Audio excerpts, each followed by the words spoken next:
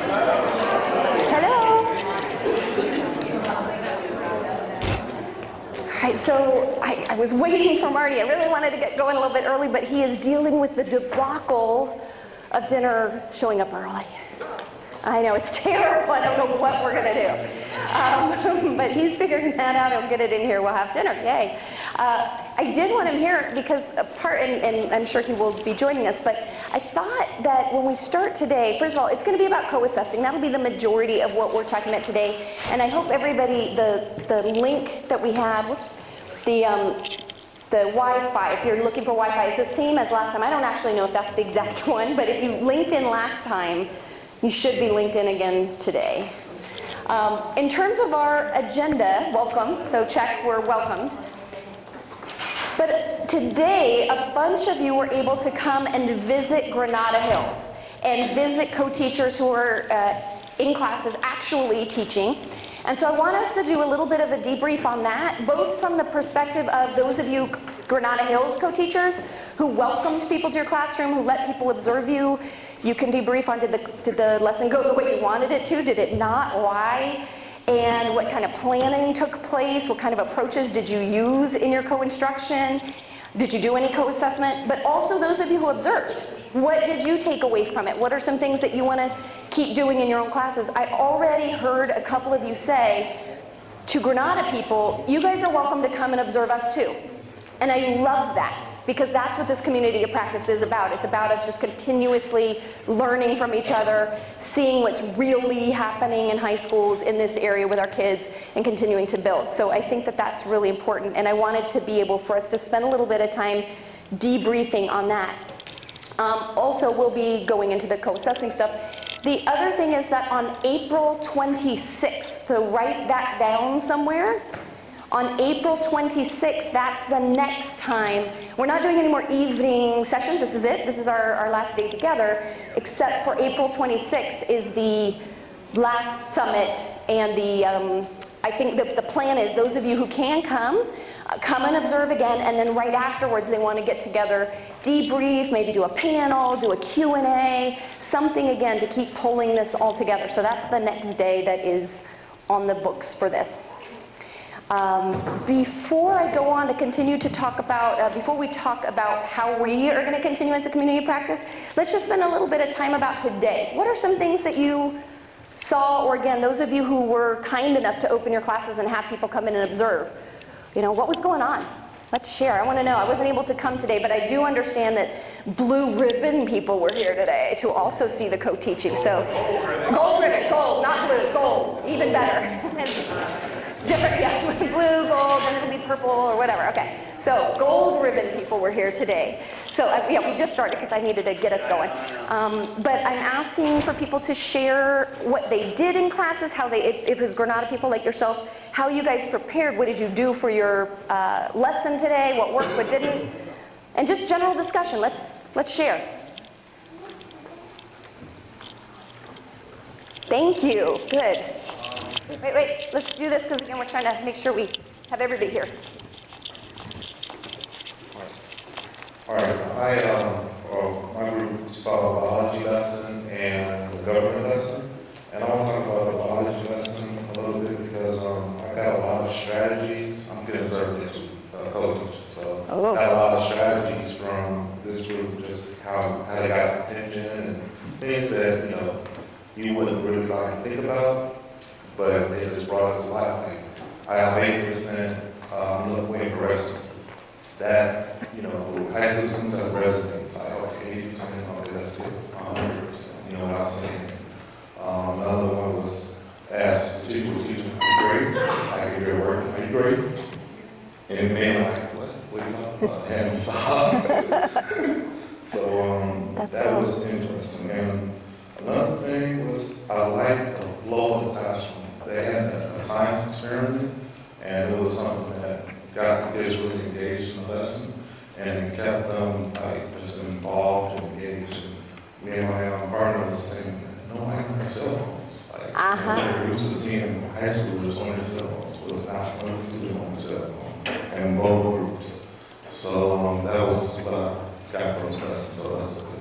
That's awesome, thank you. And so today is about co-assessing. I'm just going to link that. That's an assessment. How do we know kids are engaged? Not one kid was on their cell phone. Right? You could collect data on that. That's pretty cool. And I like that you said you also got specific concrete strategies about flow and about the actual instruction of what they were doing, how they were keeping kids, stuff like that. That's great. Give me some others. What else was going on? This is about sharing. Please do. Yeah.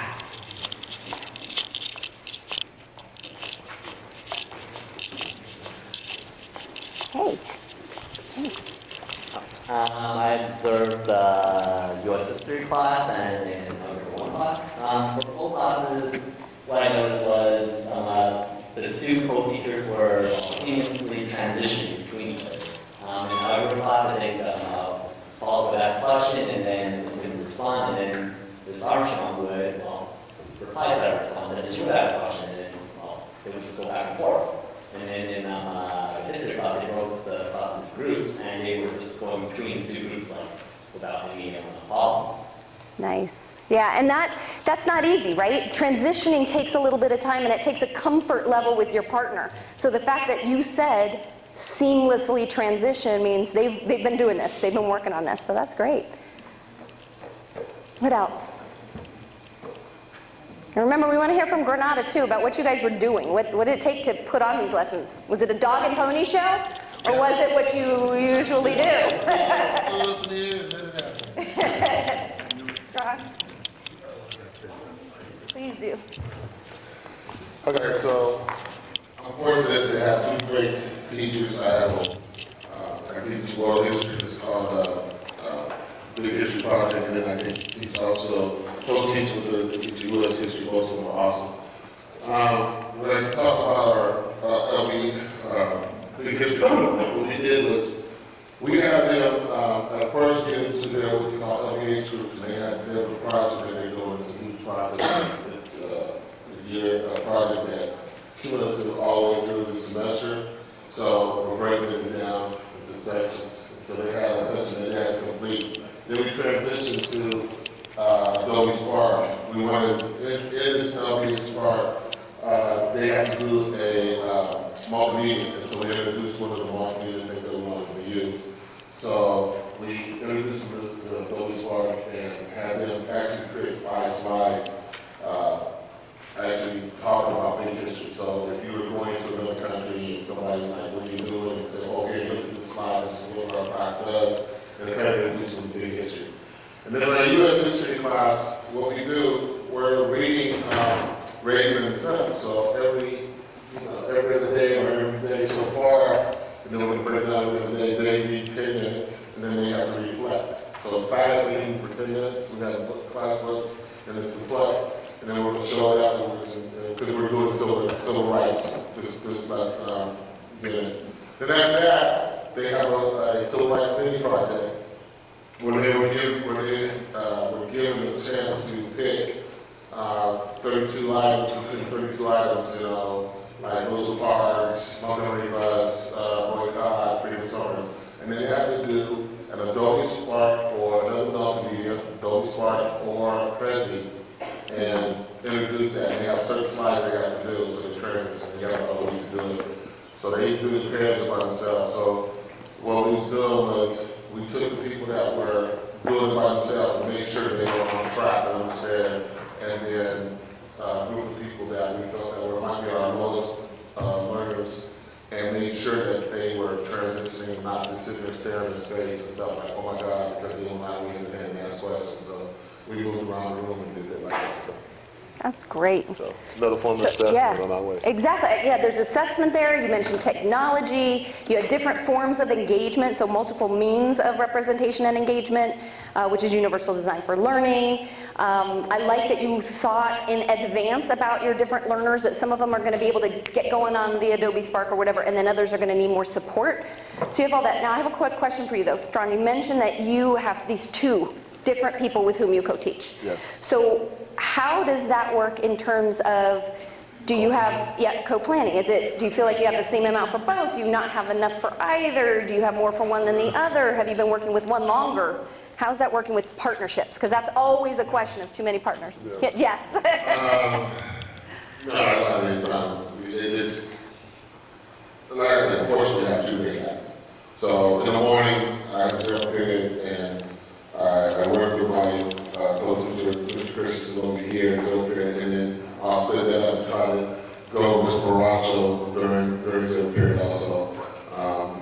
It's really hard. It's really hard. I'm fortunate that I've been with him 2 years. So we kind of know what we're thinking, and we have kind of set plans.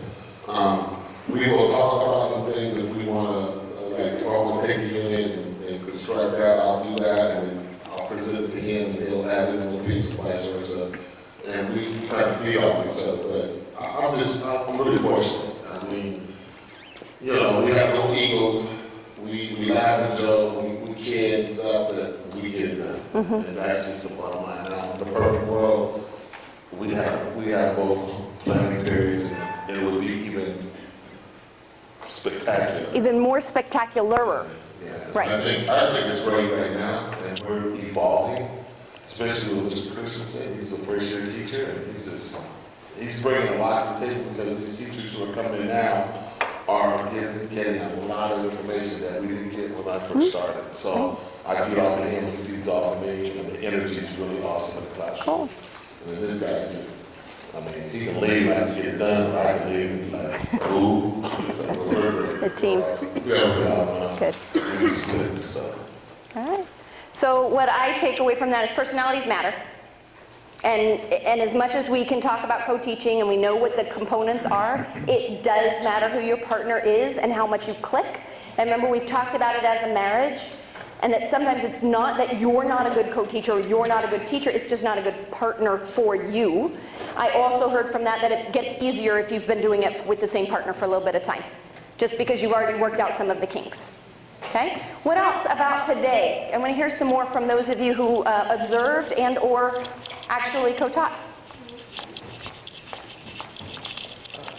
Yes, we were able to see the history class, Mr. Christensen and Mr. Joseph, and geometry class after that. But what stood out most of the time was the students all had the Chromebooks, and they were transitioning very smoothly to get the information, and nobody was undermining their own education. The students were attentive to the lesson, and the transitions were very smooth, and it just looked like they made the most of their 54 minutes of time. We got a lot done in, 54-minute period? Got a lot done in that time, and they were presented, when it came time to transition to look at the whole group, they looked on the board and got the information, and then went back to work. They all had their Chromebooks professionally. Nice. That's great. I like that I keep hearing transition, because that is typically one of the things we hear when people are scared about co-teaching, is they will often say, well, we can't go into groups and then back out of groups or working with another person. We'll lose time. It'll be chaotic. But clearly these people who have co-planned, who know what they're doing, the transitions are smooth. It looks comfortable. The roles appear that both teachers know what they're doing. And if I were an administrator or someone for the gold ribbon group, the fact that he said time was used efficiently, they didn't waste any of the 54 minutes, I'm looking at that. I'm documenting that. And that to me is going to be, I mean, we can't know what every single kid is getting out of every single lesson, but we do have research that the more time on task equals typically the increased student outcomes. So even though I'm not maybe grading each kid that day, I have a really good feeling that if the kids were engaged, they are learning more. We're going to have better student outcomes. Okay, what else? Yes.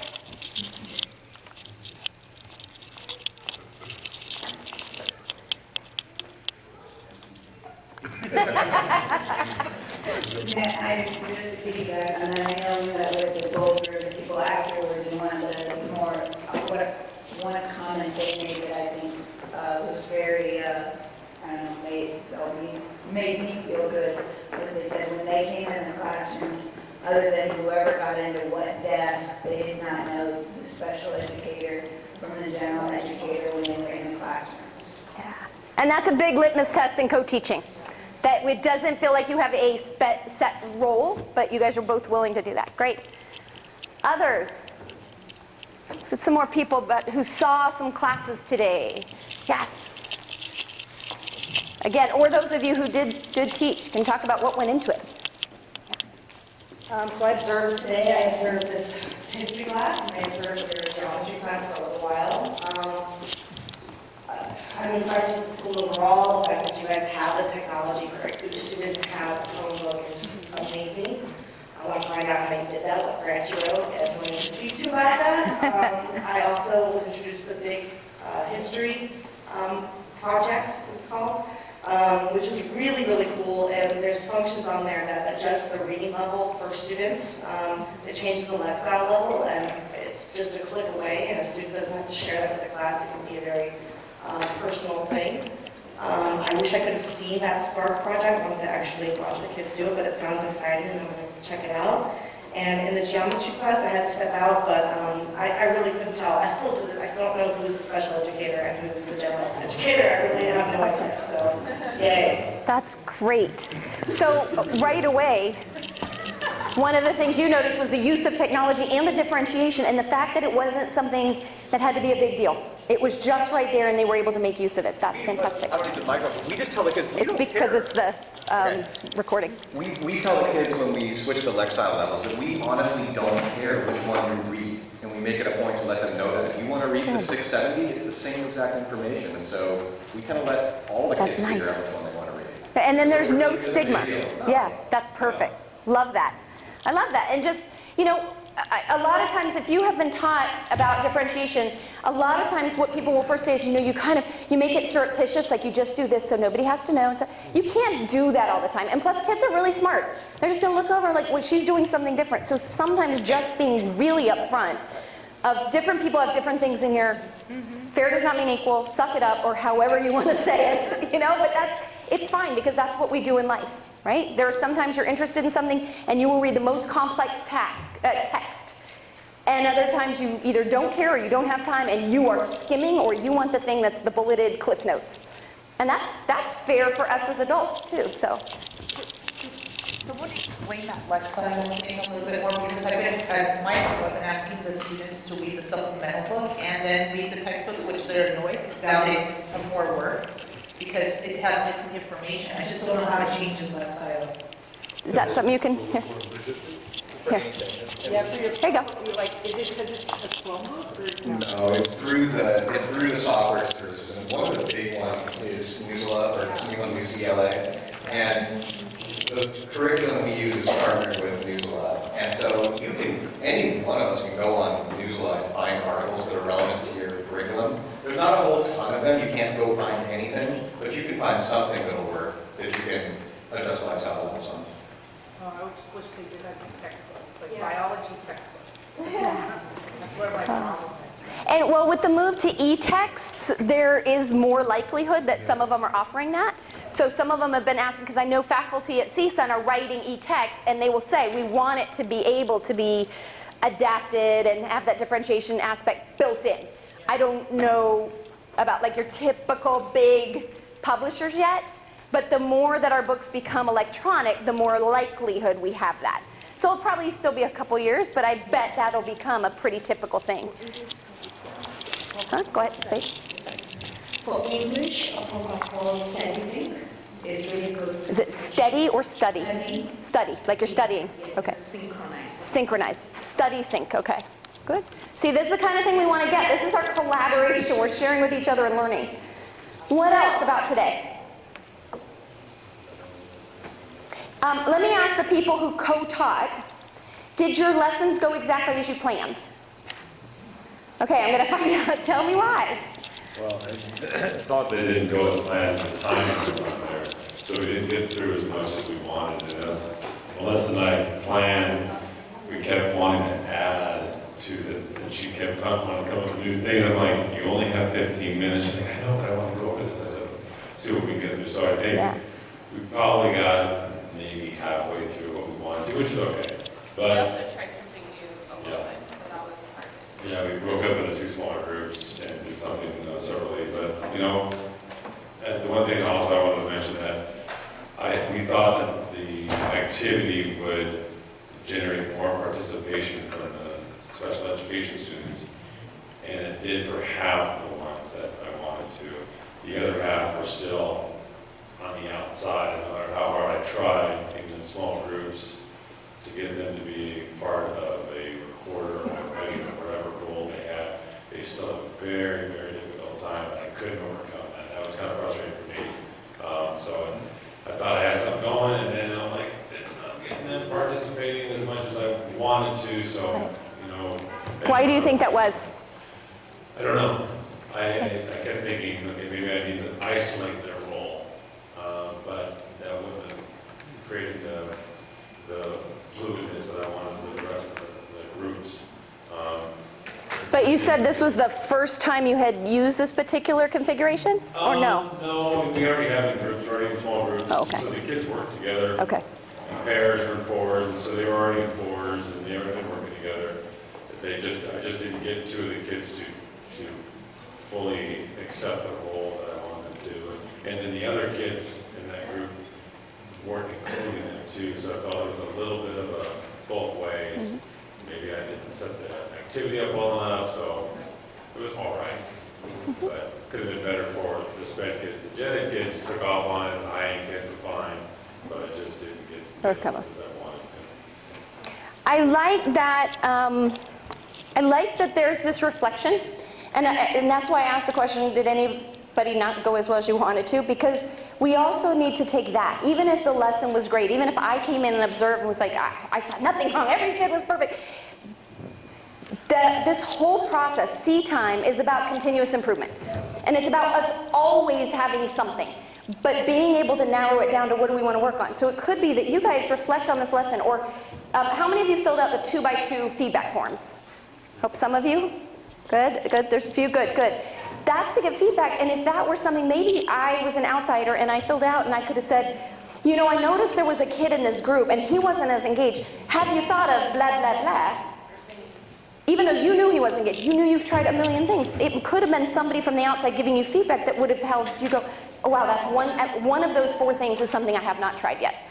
And we need to be open to each other and giving feedback, and that could even be something where now that you guys have one thing that you really feel like, we can't figure this out, we've tried a million things, you invite another team to come in for that purpose, just that purpose. It could be a 10-minute observation. That's what the C time does, the videotaping, is for just 10 minutes of observation on a specific competency. So that could be the competency you pick. Who else did a lesson that, and I want you guys to debrief, you guys were observed, weren't you? You haven't said anything. So I want to know, did it work as you wanted? Did it not? Explain.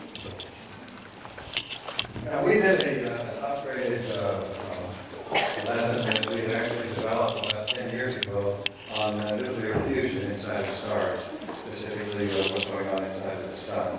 And we actually upgraded it and made it more challenging. We started out by saying, okay, this is what we used to do, but we're going to take this to more detail because you guys can get it. But it went actually pretty well. And our main objective was to get the concept of this is what's going on, this process, and that's what the next generation science standards want us to do. We took it to a deeper level, especially for the students that were capable of understanding it to a deeper level. But overall, the impression we had was that all of our students pretty much got it. Very little bit from class to class. Mission accomplished, if you were. And we gave some enrichment for those capable of accepting it, including discussions of isotopes and things like that. We're pretty happy about it. It was also nice to have observers in the room after the fact. I know we've been talking here about, well, what did you see? What kind of feedback did you give us? And that's been quite valuable. A lot of questions about how we got to where we are right now. That's good. Yeah, that reflection helps. Oh, I'm sorry. Forgot to mention the most important things. These were edible objects that we were using. We were simulating neutrons with white marshmallows. Protons with white marshmallows. Pink marshmallows were neutrons. We were using sour something or others for neutrinos and something else for, was it antimatter that, the antiprotons that get, kicked out? Yeah, gummy bear. That's antimatter, all right. And then finally, for the energy that gets released, we were using donut holes.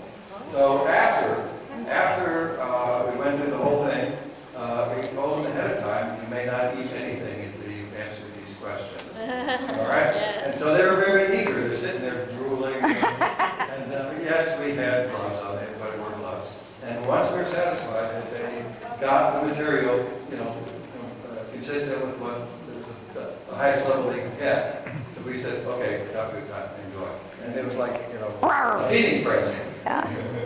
Okay. And every once in a while, we would ask someone who didn't have the right answer, someone who should have been able to. And we just said, I'll be back. And then they left, and it's going, wait a minute, we want to eat this stuff. No, we'll be back. And they were yelling at us almost, come back, so we could ask them the same questions again, so they could eat the, stuff. That's great, yeah.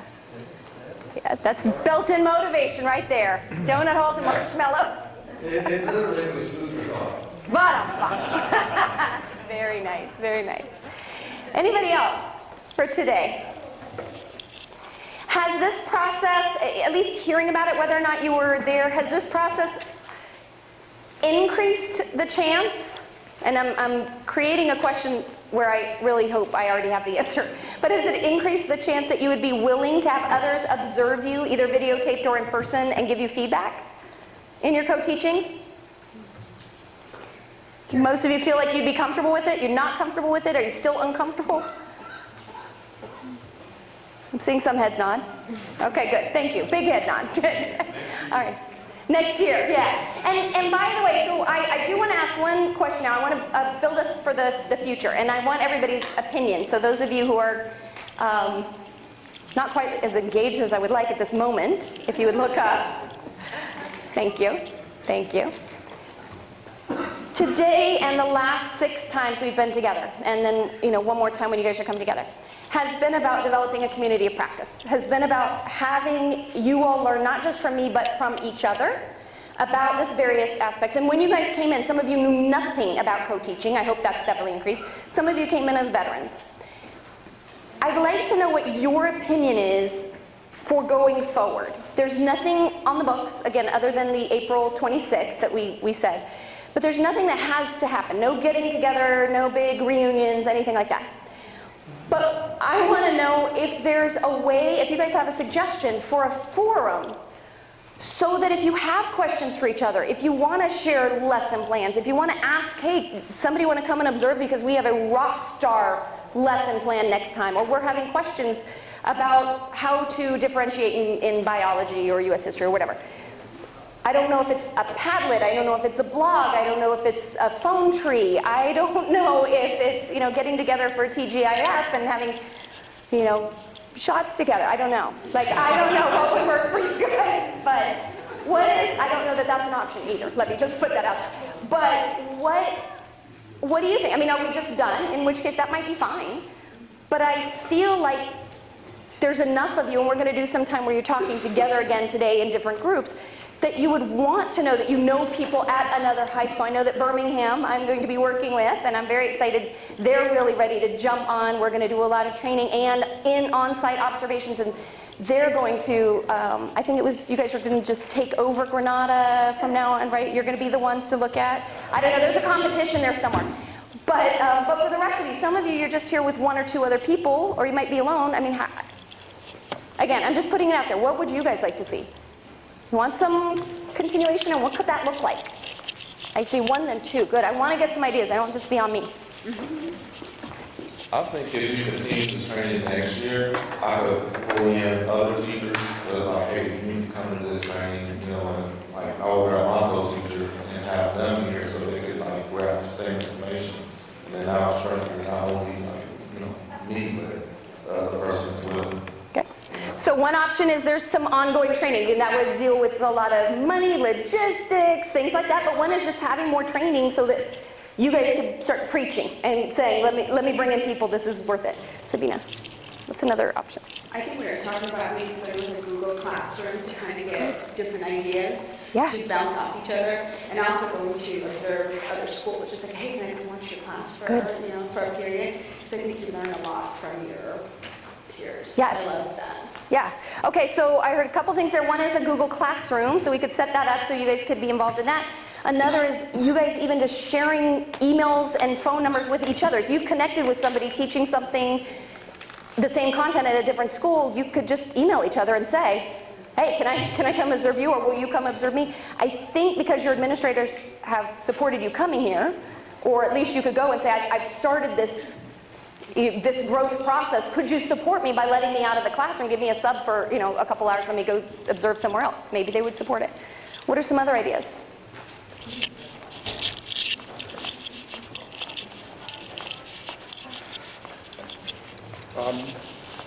Myron and I were talking perhaps in some workshops, especially if CSUN could sponsor it. We could ask questions about the location, doesn't necessarily have to be at CSUN. But although going online is always, can be very helpful, there's just something about the face-to-face that makes a big difference. So that could be something that we could explore. So I heard two things. One, I heard workshops, and the second, I heard make CSUN pay for it. So, well done, Mel. Very, very nicely done. All right, and that's an option. Not one my dean knows about, but it's an option. All right, what else? But certainly, I like the idea of maybe even having something that's a sort of a reunion workshop of let's share what have we learned from each other. You know, where are we a year from now, or a few months next year from now? Other ideas? Are there any other things? Feedback on those ideas? Can we just have like a website? Was it already said? Yeah, no, that's what I'm asking about. Like a website or like a forum that we, like the Padlet, kind of an idea where we can paste ideas on there. Would Google Classroom allow us to do that? Is Google Classroom a situation where we would be allowed to have like people posting, everybody posting, stuff like that? Okay. Are you volunteering to create one for us? Notice how I did that? He's making CSUN pay for workshops. I'm making you create the Google Classroom. You have a minute? Oh, you did. I'm so sorry. I came over. We keep doing that to you. That's the second time. Sorry. I also like the idea of Google Classroom because it's kind of where we are during the day. So if we have an idea, we're all here to kind of. Good. I mean, at least for you on campus, I don't know about other schools, but I just, for me personally, I think that's the one that makes the most sense. How many of you use Google Classroom? A lot. So that's a familiar technology. That would be a familiar site or you know, context. Okay. That's good. Yeah, another idea. Thank you. I like that.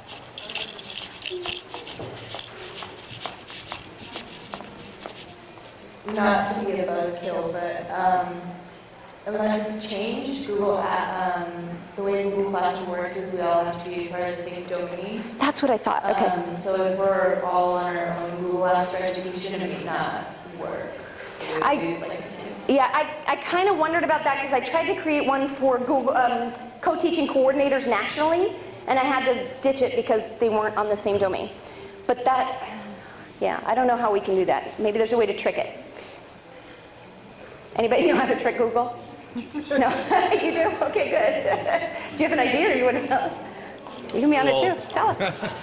Groups might be best. Okay. If you groups kind of works the same way where you can post. Google Groups? Yeah. Oh, okay. Like a forum. So that might be more open. I'd have to look into the settings. Maybe you can help us. Open it up to more domains. Okay, cool. All right.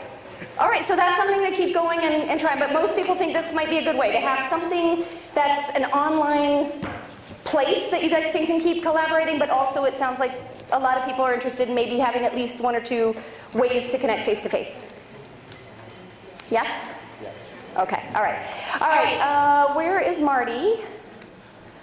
I need him yet again. We're about to do food, but I have something that I wanted to announce. Is that right back there?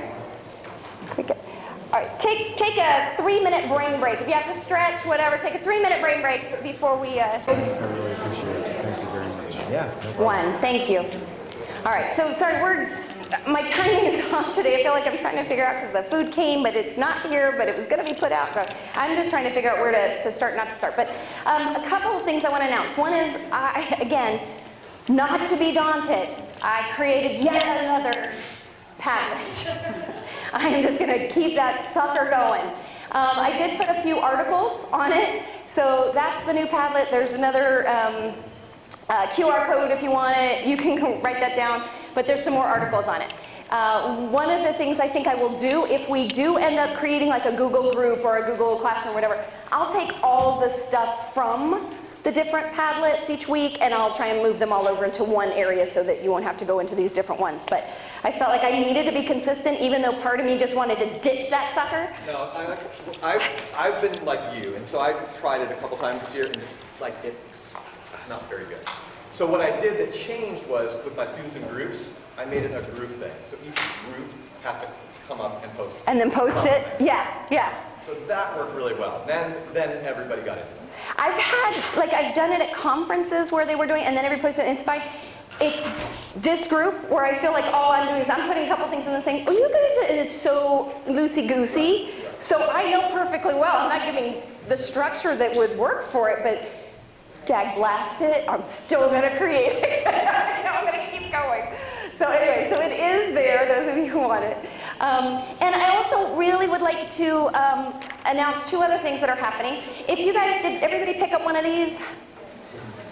Got this? Okay. This is one of the publications that the CTL puts out. Those of you on the mailing list will get this this week. But one of our doc students, and I'm actually the chair of her dissertation, she is doing research on a very difficult situation. She's looking for families of what are called Menasawa. This is really her name, they're not typically called that, but it stands for Middle Eastern, North African, Southwest Asian families who have students with special needs, students with disabilities, who have been in the special ed system or at least within the last 10 years. This population frequently does not get involved in research and or identify themselves, because often they are identified in census as white. And so we can't parse out what's happening for these families. They come from often war-torn countries. They've had all kinds of different experiences that we're trying to get in order to help their experiences, to find out how can we be more culturally responsive. But also, frequently, they're the families who won't identify as having a child with a special need. So it's really hard to get this information. So the information on the study itself, it's an anonymous online study, but those people who fill it out can get a $10 gift card, so there's a little bonus there. The information and the link is on the back. If you will, feel free to make copies of this and give it to all of your students, because you may not know who comes from some of these countries. All the countries, or a bunch of the countries, are in the back, and they certainly include Afghanistan, Algeria, Armenia, Egypt, Georgia, Libya, Morocco. I mean, there's tons of countries. So if you would help us by getting these out to your families, we'd be very, very grateful, even if just a couple of them fill it out. And if anybody asks about translation, she's also willing to either translate herself, she speaks multiple languages, or pay for a translator. That's how much she's really trying to get this data collected. So if you guys will get this to your families, we'd be very, very grateful. Also, I only brought a couple of them because I told you last time, but on April 3rd, which is Monday, Dr. Scott Sampson is coming. And during the day, I'm really excited. I was telling my Vaughn teachers here that all of the middle school kids from Chime Charter, all of them, 250 some odd kids, are going to be bused over to Vaughn. We're doing collaboration. And to Vaughn Middle School. And Dr. Scott Sampson, who is the PBS host of the TV show Dinosaur Train. If any of you have kids, little kids, I watch Dinosaur Train. My kid, do you know Dinosaur Train? Yeah, but I don't watch it. But you know what it is, right? Okay, did you ever used to watch it? Yeah. When you were younger? Okay, it's a guy who's Dr. Scott, the paleontologist. He's coming. I'm very excited. My son's a little dinosaur expert. So anyway, during the day, we're going to bring all these kids together to hear him talk about dinosaurs of the lost continent. And then in the evening, all of you are invited to CSUN. Please do register, sign up. But it's a free event, and he's going to talk about how to raise a wild child. And that's about getting kids away from screens and into nature. We're paying for him to come from Canada. He's supposed to be a great speaker. I'm really excited. So if you can come on Monday evening, free event at Cal State Northridge in the evening. All parents, all educators, welcome. So very, very exciting. All right, we are going to be breaking in a second, but our topic tonight, now before we break for lunch, I want us to just be thinking about the topic of assessment and co-assessing. And the thing I have on here is it's more than I'll grade mine and you grade yours. I have a question about what is the difference between grading and assessment. Because especially at the high school level, that becomes a big deal. What is the difference between grading and assessment?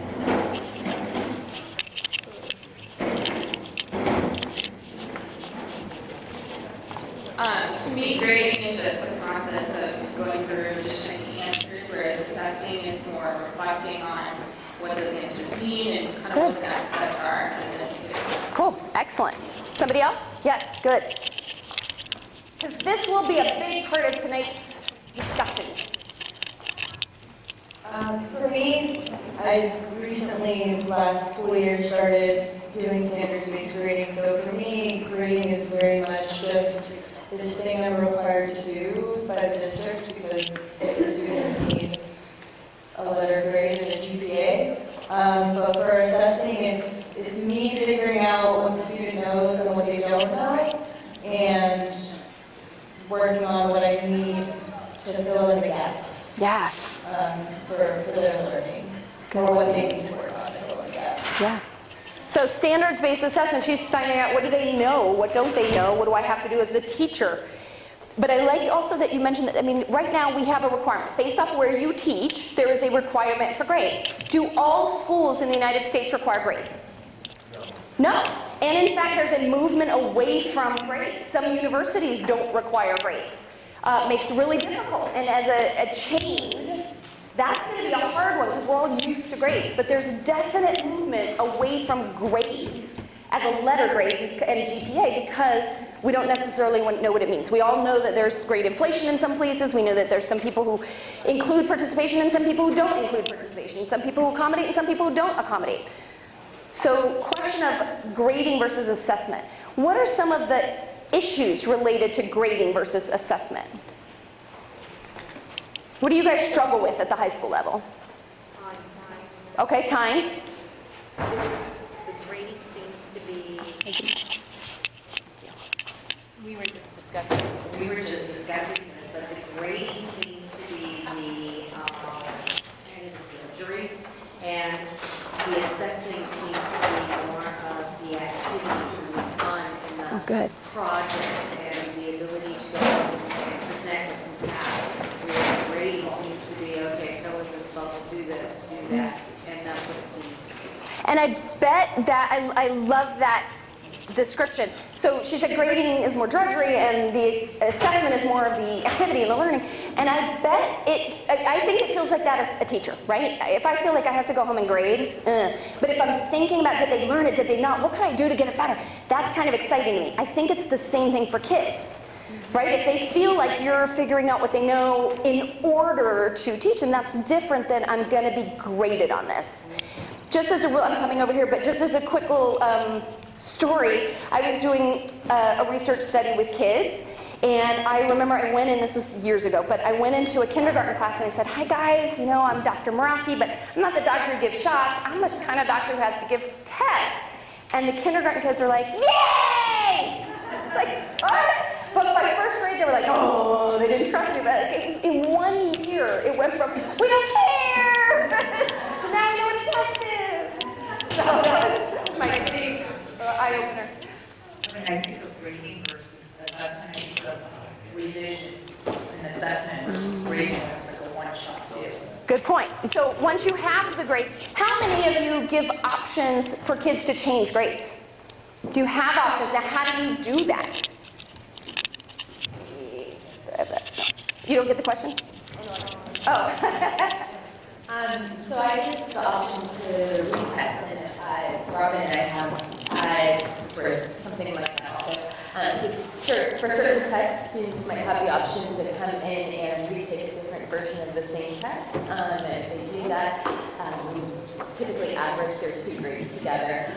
We've also sometimes done test corrections, so they would have their original tests that they took, and they would come in after school or at lunch, and they would look at the problems that they missed and give us kind of a written analysis of what went wrong and fix those problems, and that would also be a way for them to earn back half of those missing points. Okay. Others? Others who have different options? I don't think it's a different option. I'm not averse to giving a grade because if I go and look on the student's transcript, a grade tells me something about the kid. You think, oh, they're learning well, it sort of gives me an idea that they could be a hard worker or they could have a high proficiency level. So it's a real snapshot, very quick snapshot of where a student has been and is currently.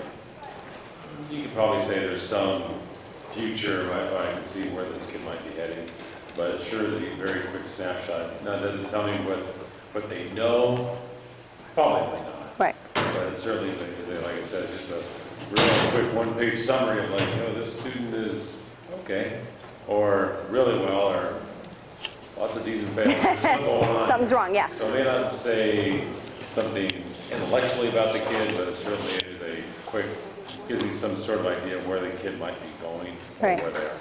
Right, and I like that you said it doesn't tell you why. So it's a gun you don't know if the student just had the aptitude, might be lazy, but is really smart and just threw it together, or is it hard work? You don't know why they got the D's and F's, but at least it gives you a snapshot.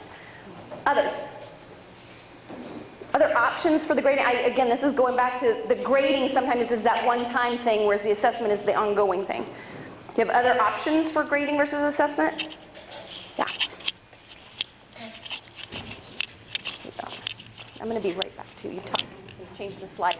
I'm not currently doing this, but as a research teacher, I'm part of our school looking at standard-based grading. And so they have actually taken standards and broken it down. The students have to actually look at how to master the standards. And they have until the end of the quarter to master the standards. So they can review and redo, and they start to look at what is it that I need to improve on. So it's not a one-time grading. I'd like to get there. I think there yet. There's some people on our campus who are really good at it. So I'm just trying to follow up, see what they're doing. But it's not easy. It's something we have to keep, it's very hard to break apart. Okay, great. All right, well, so as we're going along today, and I flipped things a little bit. In the past, I gave kind of more, and then you guys engaged. What we're going to do after lunch, after dinner, whatever this is I'm actually going to pose some questions, have you guys collaborate, have you come up with ideas and stuff, so that there's more time for that sharing out than we have in the past. Marty, I need your attention. Well done, sir. I like that. I wanted to make one more announcement before are you guys about ready? Yeah. For dinner? Okay, one more announcement. And that is that I think some of you know I've been working on a book, and it was sent to the publisher. I'm super excited. It's expected to come out thank you. It's expected to come out in September with ASCB. That's the Association of Supervision and Curriculum Development. And we have our final title. It's called Beyond Co-Teaching Basics, a data-driven, no-fail model for continuous improvement. So my partner, Wendy Murawski, and it's about a seed time process. It's about how do you collect data, how do you keep giving feedback, reflecting, and just continuing to improve. So we submitted it yesterday, and this is the dedication for our book. We dedicate this book to a group of superior co-teachers who have truly committed themselves to continuous improvement, the co-teachers at Granada Hills Charter High School in California. So I want you guys to give them a round of applause, because for 10 years they've been working on this. 10 years. And then we added, we would also like to highlight the supportive administration at Granada Hills and give the most special shout out to Mr. Marty Eisen, the Granada Hills co-teaching coordinator. Mr. E has gone above and beyond to not only co-teach physics to students with significant disabilities, but also willingly. Willingly! It's fiction. Willingly piloted seat time. And then this is fact, gave hours and hours of support to his teams. Dude, you rock. So.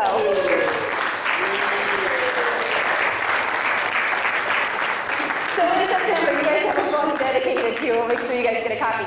And now I think we should take a break and get some dinner. And then we'll come back.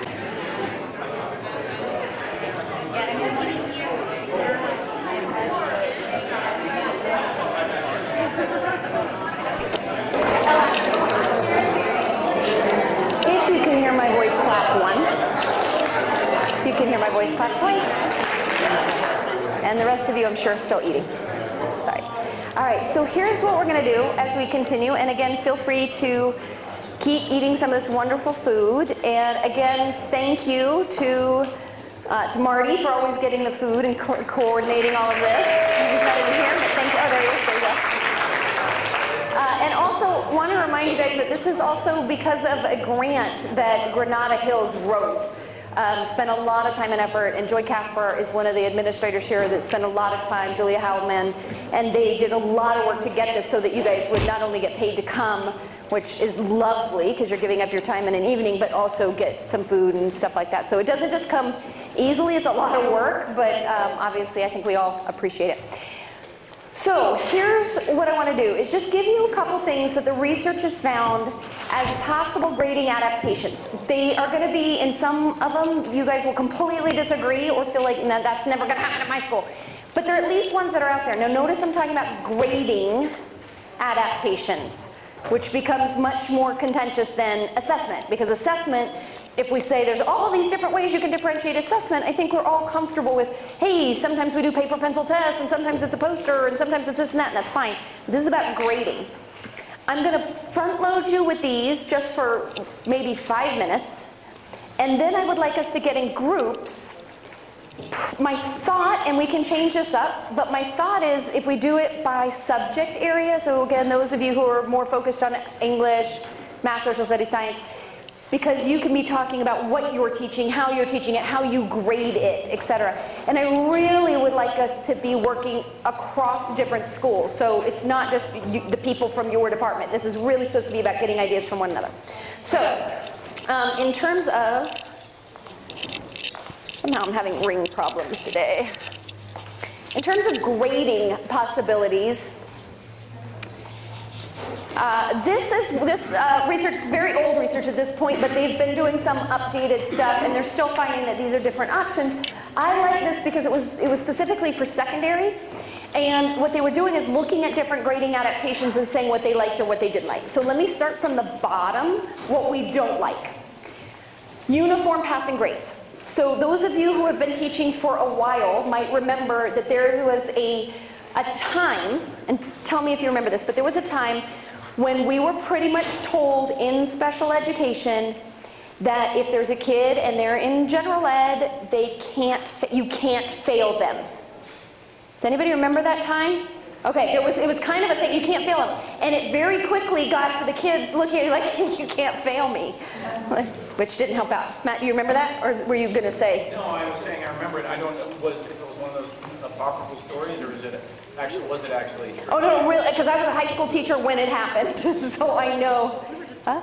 You were just told that? Yeah, well, I'll change that next year, don't worry. I'll fix you, I'll fix you.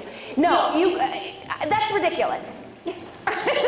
Now, should we be feeling, no, we got to figure out what we're doing and what they're doing and why they're feeling, blah, blah, blah. But the idea that if you show up, you pass is ludicrous, and high school teachers were not okay with that. So uniform passing grades is not not a good strategy. Just you show up, you're going to pass. The second was attendance and effort for the grade. Not embedded in the grade and part of it, but again, you show up and you try, you get a grade. At elementary, it's a little different. As kids are little, we're trying to build habits. We're trying to let them know that, yes, it does matter that you were in school. It does matter that you try. So we're building that. By the time they're in high school, that can be part of a grade should you decide to include it, but that should not be the whole grade. Right? So just, you're in special ed, everybody passes, we don't like that, and the idea that you just showed up and you tried. There needs to be, like you guys were talking about the back standards, right? The standards-based assessment. There has to be something that they're going to show that they actually learned. So the bottom two were pretty much not for at all. The same thing with the third one, adjusting afterwards. Now this is another thing that happened, and some of you may still have this happen. You get a special ed teacher, and it's almost always special ed teacher, so I'm picking on my peeps. And what happens is a kid gets a D or an F. So I go in and I change the grade to a C because it wasn't fair. Because they didn't get, that gen ed teacher didn't allow the kid to get the accommodations to which he should have been entitled. So I just retroactively changed the grade. Has anybody ever seen that? It happens a lot. And it's not good, obviously, because think about the co-teaching relationship. First of all, you know there's already a problem when somebody says, well, she wouldn't let me make accommodations. So there's already a collaboration issue right there, a communication issue. But the other thing is if I find out somebody goes behind my back and changes grades, we've got a problem. So that is also not a good option. Plus, let's think about what it's teaching kids. Right? All along, I failed. Everything you've given me, every test, every assignment, blah, blah, blah, I failed, and I get my grade, and I've got a C-. So wait. Right? Where did that come from? And we wonder why kids have no idea what the grading means. Okay? So we don't want that. Obviously, what we want to do is make sure that whatever we're giving them all along is appropriate, so that the grade reflects the assessment. That make sense? Okay, so essentially you can take the bottom three and say in general these are not good. I haven't seen any option where those three work. But the middle two, IEPs and contracts, those tend to be very appropriate but for individual learners. So these are not options that I would say I use as a whole class. But if I have a kid where I say specifically because of that child's disability, we're going to grade based off the IEP. We definitely see that with kids with more significant disabilities, but there are times when you can grade something based off an IEP even for a child with a mild to moderate disability. Okay, it would be something that everybody knows, this is what we're agreeing on. It could be just for some particular aspect of it, or you're putting it into the grade because they're working on something. So it's not something I would do with the whole class, so we're grading on IEPs. Okay? Contracts too, especially if I have a kid with a behavioral need. So if I have a student who has an emotional or behavioral disability, I may very well say to that student, okay, if you do this, this, and this, you get an A in the class. We have a contract for it. If you do this and this, you get a B. So it's very clearly lined out. Would I do that with every kid in my class? Times 5 periods. Of course not. So again, those two, they're options. Not going to use them very often, but you can grade individual learners based off an IEP or based off a contract. The top three seem to be the ones that most of the people liked more often. Weighted work. This actually was one that I liked, and I used it as a teacher at Burroughs High School in Burbank, and also when I was a teacher in Virginia. So the idea behind weighted work is I would talk to my general ed colleague, okay, my co-teacher. If my co-teacher said to me, all right, this is how I typically grade. 50% is on tests and quizzes. 30% is on our major project or unit for the semester, and then 20% is on homework and classwork. Okay, and that's the way they typically grade, and that's what they want to do. Maybe I can have an inroads to change how we weight the work for the whole class, but maybe not. Maybe this person's entrenched and it's going to take me baby steps to make big changes. So instead what I would do is say, okay, if that's what the typical class is going to do, I'll go with it. But I've got a couple kids on my caseload, and I happen to know they have such test anxiety, and they do so poorly on tests, that 50% tests and quizzes, I know right away they will stop. They're just going to fail. So instead, what I will do with those students is they're still going to take the tests and quizzes, they're still going to do the project, they'll still do the homework and classwork, just like everybody else. Maybe they have some accommodations around the, what we're doing, but in general, they're taking that. But the weight of the grade is different. It's only math. It's super simple math. So then all I would do is maybe for these two learners, 50% of their grade is based off their classwork and homework. Classwork and homework. 20% or 30%, whatever I said before, is still on the unit, just like everybody else. But then it's, a shorter amount that's based off of the homework. Tests and quizzes. I'm getting confused. I'm confusing myself. Okay, all I do is change the amount though. So tests and quizzes is now 20%, project is 30%, and homework and classwork is 50%. Does that make sense? Does anybody not understand that? It's only that the grade is weighted now differently. Okay, so that's an option. I personally did that a few times. I liked it, it worked for me, and it helped parents when I met with them to say, look, here's what the syllabus says, here's an adapted version. So yes, your kid is still doing all the assignments that everybody else is doing, but the grade is just weighted a little differently. Okay, the next one up, improvement. Especially now in standards-based assessment, people have a much more difficult time with this one just conceptually, but this one has actually been supported in the research that if you ask a teacher, where did the kids start and where did they end up and what kind of grade is that? Like, are they a B student, are they an A student, a C student? Almost every teacher can do that for every kid and their grades come out exactly. Like if you said at the beginning of the year you get to know a kid for a little bit and you say, yeah, that's a C+ student. They almost always end up with a C+. Happens a lot. So in this case, the idea of improvement is you're looking at each individual student as where did they start and where did they end up for them? Was this excellent? A, for them. It's about their improvement from where they started to where they ended, as opposed to looking at everybody else. Okay, so that's another option. And then the very last one up there is another one that I've used really successfully. It's called process versus product. So I'll give you an example. I have two students. Shauna was a young lady who was, this was a 9th grader. She's really sweet, very sweet, and a hard worker, but also fairly slow. She was very naive, very immature. She would wear, like, I remember unicorn t-shirts, and she would want to braid my hair, which I never let her.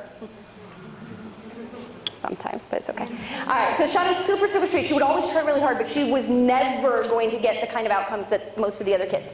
And then I had Julian, and Julian was brilliant, absolutely brilliant, twice exceptional, incredible behavior issues, identified as having ADHD and an emotional behavioral disability, but brilliant. So Julian, if I gave him an assignment, he could throw it together in minutes and then screw around for the rest of the period and drive me insane. So process versus product grade would mean I would say, here's the assignment, and you're getting a grade both on the process that you're putting into it and the product that you show me. So Julian might get an A for the product because it always met the standard, there's no question. I mean, he really was good. But he would spend 5 minutes on it, and imagine what he could have done had he spent the whole period.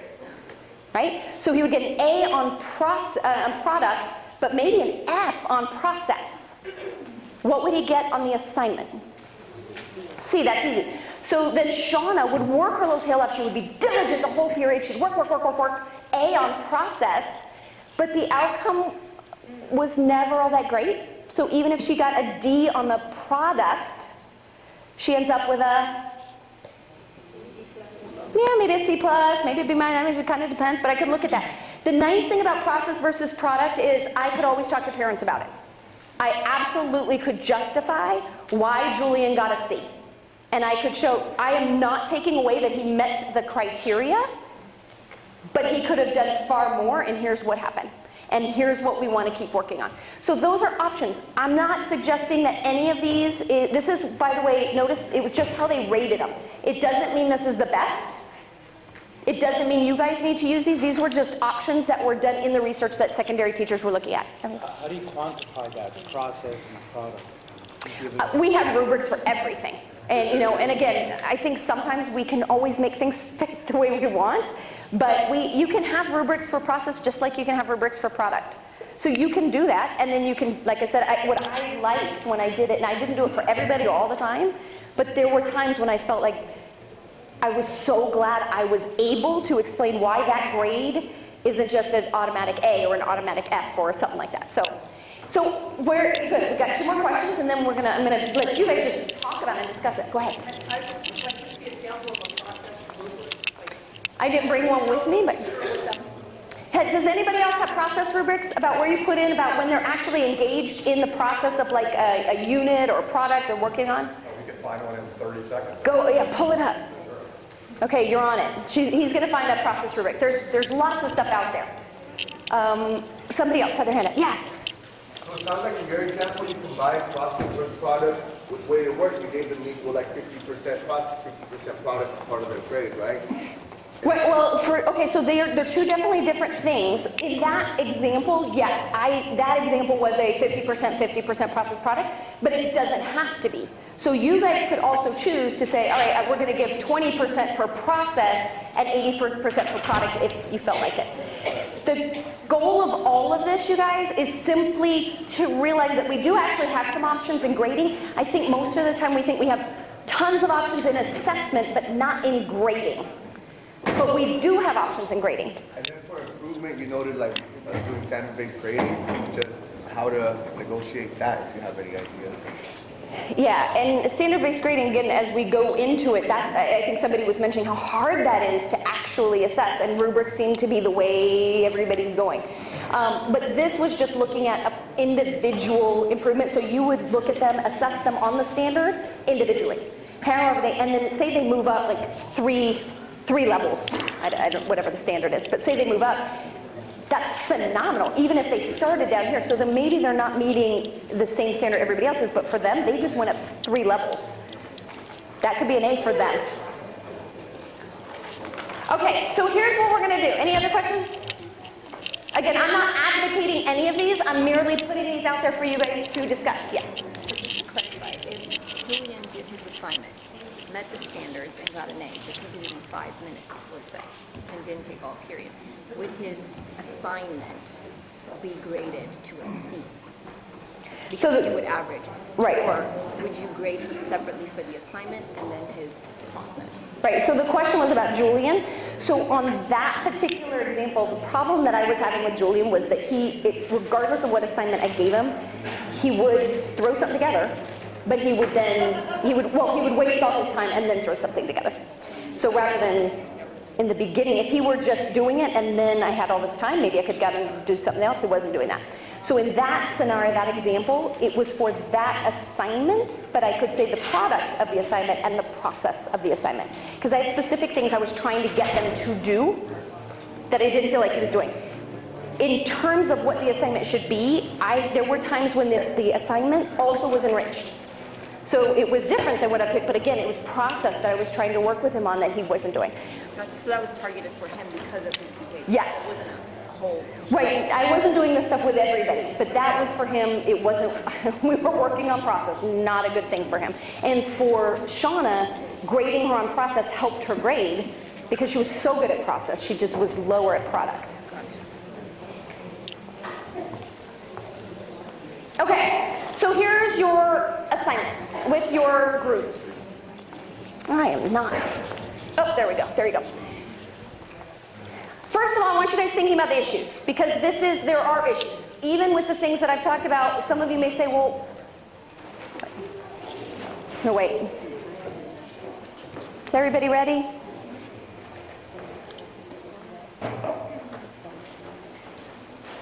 Okay, thanks. So even with these options, and even if you're in the mindset that yes, we can do all these kinds of things, some of you may be in a situation where you were told you have to grade like this. The department has agreed on one assessment and you will give it, and there are no options. And you look like a creep if you say IEP trumps all, even though that's true. Okay? So we don't want to do that. Yes? I think this is one of the more controversial topics Very much so. in our own co-teaching cohort. We brought it up for multiple years and still struggled. A lot of it has to do with like classes being connected to other classes. So if you're a math teacher, you are invested to help your student pass and have a skill set that will give them strength so they'll pass the next math class that they're moving on to. And there's some level of meaning to that. And so that's been a challenge in our cohorts. And then there's the other flip side of that coin, in which, like, you know, does having an IEP, you know, because there are some kids in our co-teaching environment who are so low. How can we get them to get that passing grade? And trying to find a way for them to make some level of progress. It's just tough. This issue of assessment is definitely our greatest challenge. Yeah, I completely agree. It's really difficult, and much more at the secondary level, where now we're looking at this as a meaning toward your future. This as a meaning toward college. So that passing grade, is that doing them a favor? Is it not doing them a favor if they didn't have the skill? And what I'd add is that, like, you know, there's some point at which, you know, a high school diploma, what does that mean? And for some of our lowest diploma kids, right? A high school diploma might be all they can reach.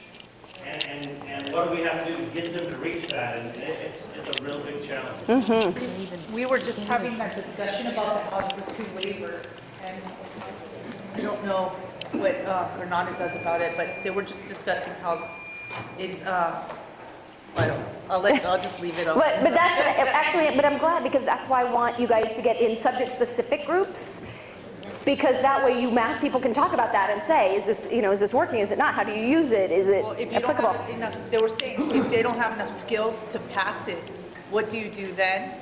And like, especially if they're from SDC, and now, see, we have 2 SDC programs, I mean, 2 grade levels that are SDC, and then it's full inclusion for the other 2. Mm-hmm. So now you're changing from an SDC math, now you're required to do an Algebra 2 class. It's a pretty major jump. Yeah. Yeah. For Granada, we've talked about the waivers. It has been a discussion brought up, I believe it was brought up, correct me if I'm wrong, special educators 2 years ago. Yeah. But we were kind of nervous about implementing those waivers, because once we implement, you know, who's not going to jump on that boat, so to speak? You know what I mean? Like, some kids might have the skill set, but just don't want to push themselves to it. You know, and so we haven't implemented those waivers yet, and that's something we're debating and talking about and discussing, and I don't feel like we've come to a consensus. Well, here, I heard this other part. Is it more like just on the parents, and then it is what it is at the end, and then if they don't pass, well, then they don't pass. I don't know. And then, yeah, so that's.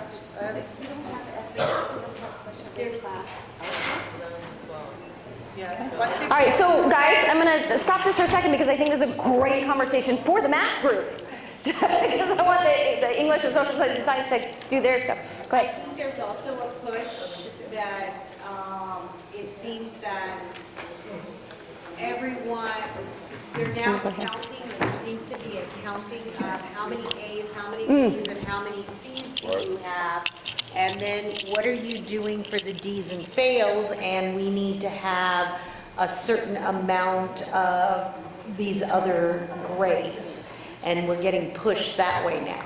So how do you balance that if the kid really can't catch it or move ahead or doesn't understand? Right. And we have a couple of kids that are very low, and yet the parent is pushing that high school diploma, Right. and you're like, And there's a couple things there. One is you guys getting pushed to have certain grades, right, by administration.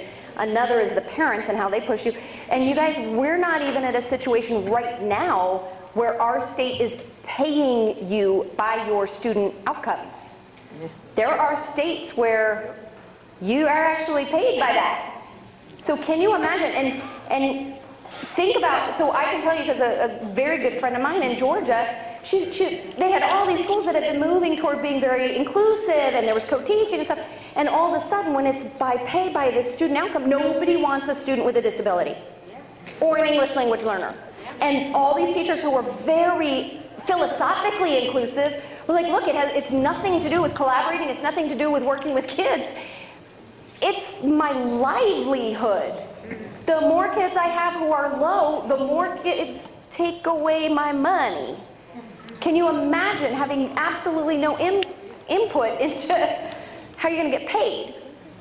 It's crazy talk. But, all right, so guys, here, let me just, because I want to make sure you have plenty of time to work in your groups.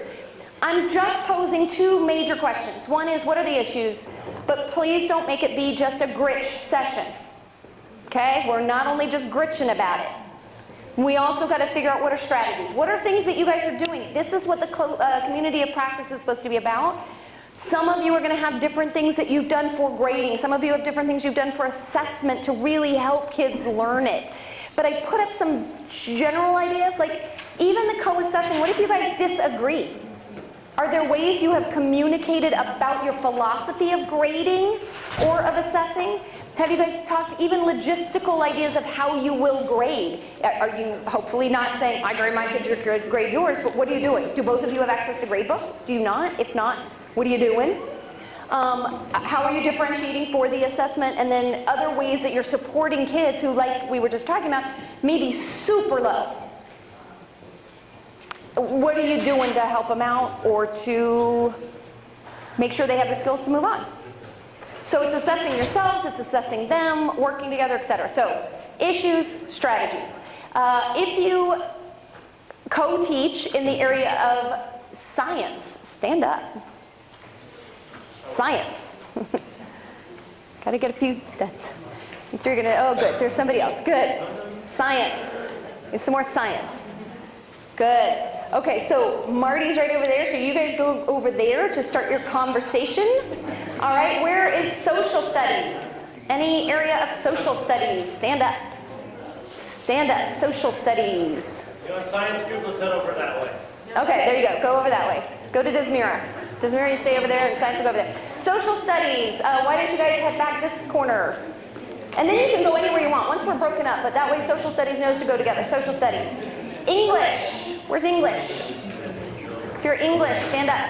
English, so we can see everybody. English. Good, English folks, come over here to this corner just to meet, and then eventually you can figure out where you want to go. English over here, math. Math. Math may want to get into multiple groups, but math, why don't you meet in that back corner? Huh? You can break into as many groups as you want, but just different high schools, please. Yeah, different schools, guys. Different schools, please. Different schools. And then go anywhere you want. Looks like there's some coffee back there, so you can swing by the coffee on your way.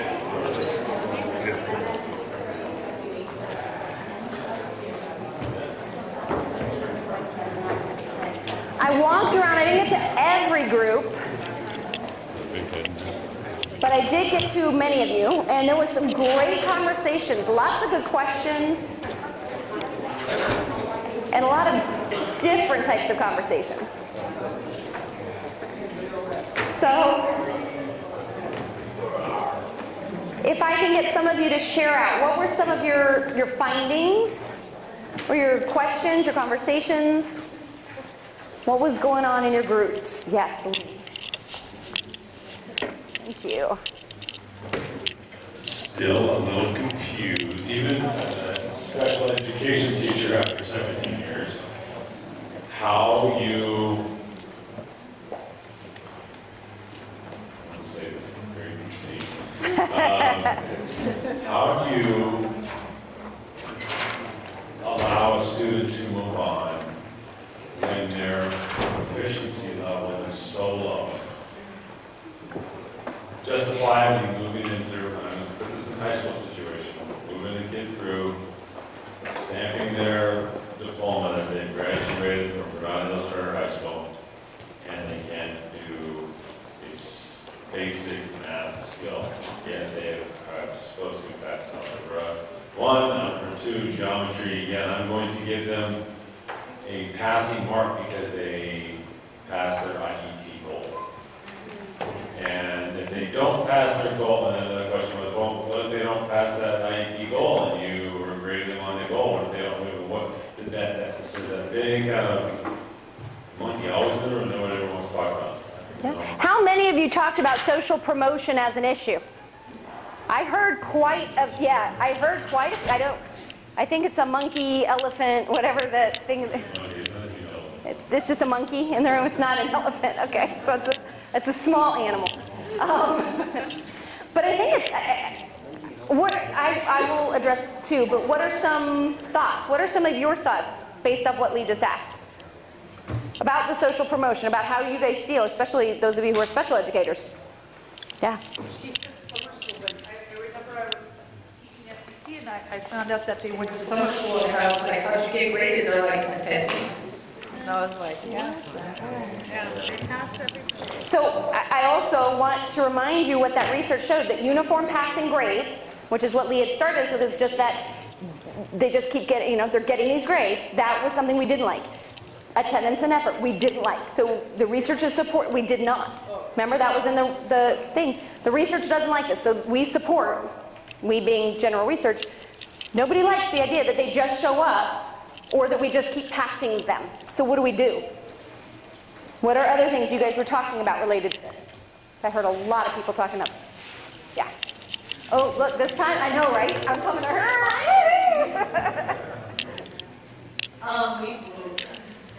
We were talking about grading on a rubric, so instead of giving someone like a 0 to a 59 as an F, you start at a 50. And it just helps with encouragement more for the kids who are failing, so instead of seeing like a 13%, which they can Never feel get like back. they can never get up to a 70, which they can. If they see it as like a 52 or a 56, that's more of an encouragement to like, oh, I can do this, it's only 4% up.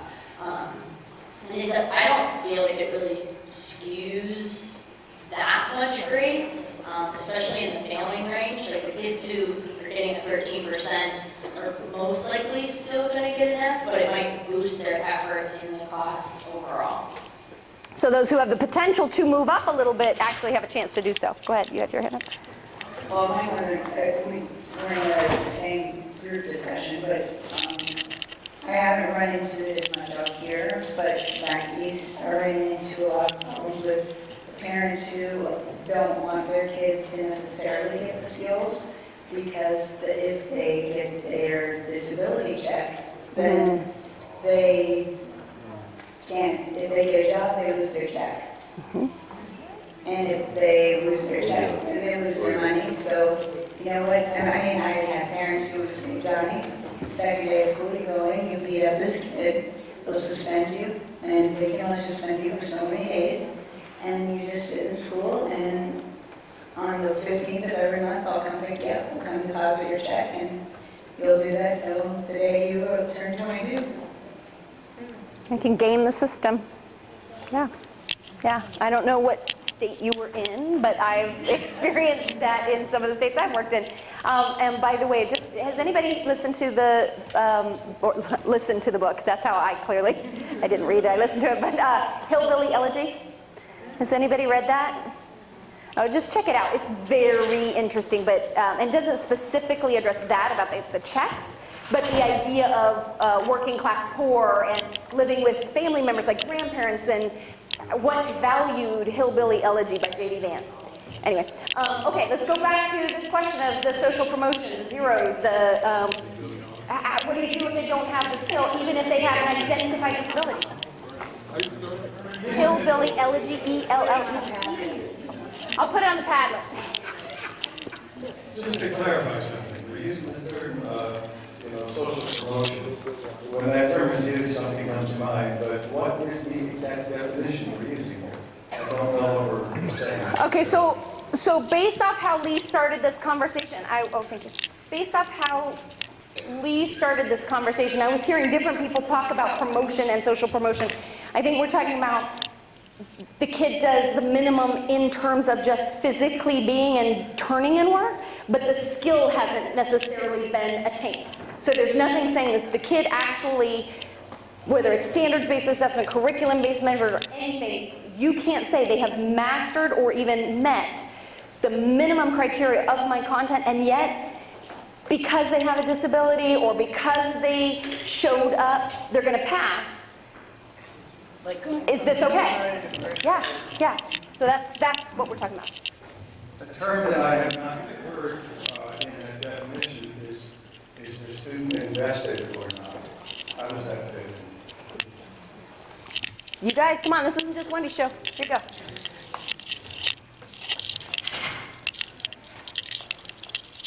Last summer, I found out that the district has found a way to help those students. And the way they figure they would help them is, if they go to summer school, we're going to ask teachers to make 0 to 20% an F. 20 to 40% is a D. 40 to 60 is a C. 60 to 80 is a B. And 80 to 100% is an A. So we've solved the problem. And so if the students take Algebra 2B, it validates with 41%, it validates all of their math high school requirements. Okay, we have a thing here. By the way, this reminds me very much of when we changed the definition of mental retardation, but 3 standard deviations below the norm to 2, and bingo, we just magically made a whole lot of people not qualify for mental retardation just by changing a number. It was really awesome. I was so proud of us. That was years ago. Here you go. She was a good share, but I'll just add, it's kind of how the state testing was working years ago, right? You know, proficiency levels, we're kind of matching that more than what we consider our standard A, B, C, S, et cetera, right? Speaking as a math teacher, I just know that, like, with the validation, even though that exists, like, oh, I've passed the second semester of Algebra 2, that means I also passed Geometry and Algebra 1, you still need 4 semesters of math that you have passed in order to earn your diploma. So the validation does its job, but it still can't save them. So it can't be a cop-out, I guess. Because they still need to pass 4 semesters. That's something we've been talking about in the math department and with the counselors. And when we use the term social promotion, it seems like the big thing is age, right? Because you get older, you keep on going, even though you haven't met the requirements for the course. And I think Mel had mentioned the question about, are they invested? And I think all of us as teachers would say there's an aspect of subjectivity, even if we have rubrics, even if we have grades. If you know a kid is really working their butt off, like little Shauna, I mean, she, in every class, she was going to try. She was really trying. There was no way, honestly, no matter how you feel about me or not, there was no way I was going to let this girl fail. There was no way, because she was working so hard.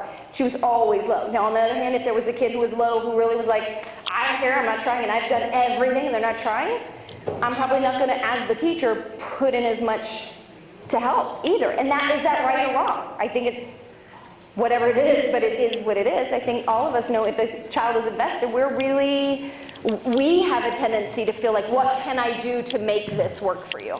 Go ahead. Did little Shauna show improvement? Little Shauna did show improvement. Like, I really appreciate the chart you had. The effort, how much invested, it seems like that's on the effort scale, right? Yeah. But then if you move it to the improvement scale, it becomes the most helpful. Yeah, and absolutely she showed improvement. And I would have to say for her particularly, she would have met the minimum requirement. She was really, really low. And she was definitely one of the ones that parents said, she doesn't have a disability. You know, parents were complete, you know, we had it. Doesn't matter, it's a long time ago. Here you go. So this is something that's been going on for many decades. And so we have a historical thing we can go. We can go on, this could be like a semester. Actually, I meant to tell you, you're now signed up. 3-unit course right here. Historical context, we used to have gen ed math, consumer math, and then we went to the A to G because everybody was going to go to college. Mm-hmm. So that takes care of some of the math deficiencies for choice. And it used to be before special ed, this is what D's were for. It was below average. And so teachers that had some compassion, they'd give somebody a D and they'd still get their diploma. Okay? And then we have a logistics problem. If we don't do social promotion, where are we going to house everybody? Are we going to have these huge people with these little people in junior high? And so I think that's something where too many people were failing, so that was a solution. But in the social promotion, it's been a disaster from a lot of high school teachers' perspective. Because they come in and you tell the parent, you tell the student, you're not just going to be passed. But they think, well, I told that in junior high. That's true. And so what do we do with the ones that don't want to be there or have the lower capacity? And so that's what we are trying to do while still hitting the standard. But it's an interesting topic. Yeah, and you're right. The historical perspective is very nice. He had to win too. I just wanted to follow that up that, you know, I'm very challenged. And I passed my first grade with a 9 back in El Salvador. But my family and my teacher decided to keep me in first grade because I wasn't tall enough to be with the second graders where they had students who had been, you know, retained. So it wasn't going to be safe for me to be with them. Wow. So my mom said, well, at least give him a certificate so he feels accomplished. And I didn't repeat. Wow, I've never heard of that. I will say my son was playing soccer this weekend, and I really am pretty convinced that one of the 7th graders was 28. I mean, that kid was like, I don't know. Anyway, let's get one more here. Just saying, with the social promotion, there's so much complex, like what Temple Grandin said in her talk at CSUN, where she would advocate to get rid of algebra as a measure of going to school. And we all know she's a brilliant brain. So had we used the same measurement for her, she would not be who she is today. Nice. So then there's the issue of diploma versus certificated in our IEPs. So if we have a student on certificated track, why not pass that, because that's what they're meeting their IEP goals. Then we have the eradication of vocational schools, which is what she mentioned, becomes an issue in society. So I think this is a root issue and not so much an education issue alone. That's a good point. Good. You guys, I hate stopping this conversation, although it's late. These are great conversations. I want to point out, and I let this go this way because I felt like it needed to, we are having a lot of conversations about grades and assessment, but not in the context of co-teaching, just in general. Right? Just struggling with, it's about kids, certainly, and kids with special needs and kids not meeting that, for sure, has nothing to do with co-teaching. All I would ask you to add in is on top of this layer of issues of grading and assessment, now add in the layer of what if you and your partner disagree. Now add in how do you guys logistically make that happen. We're not going to talk about it, just, you know, as you're driving home and obviously only reflecting on tonight, not thinking about anything else, while you're doing that, just be thinking about how would I be able to communicate my own philosophy with a partner? How would we negotiate this kind of thing for students? Okay? Because these are big, big issues, and at secondary, middle school, and high school, they're huge. So that is, I think, how we are going to end our sessions. I want to remind you, it is April 26th. April 26th, Marty is going to send out, I so feel like the teacher who, I dismiss you, not the bell. Power! Marty will be sending out an email asking you to sign up like he did for today's summit. So be thinking, talk to your administrators, look at April 26th. The idea is that we'll get you to go in and do some more observations, and then also hopefully right afterwards have a debrief, a Q&A, a panel, or something like that.